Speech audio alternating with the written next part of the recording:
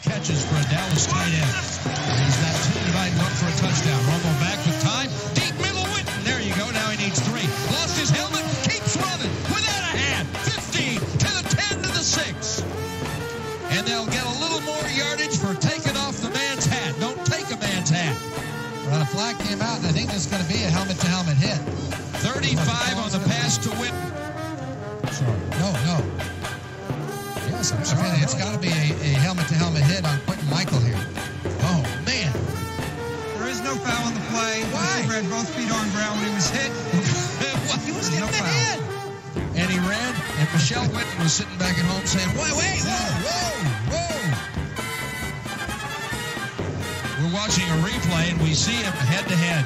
And they pull the hat off, and Witten keeps running.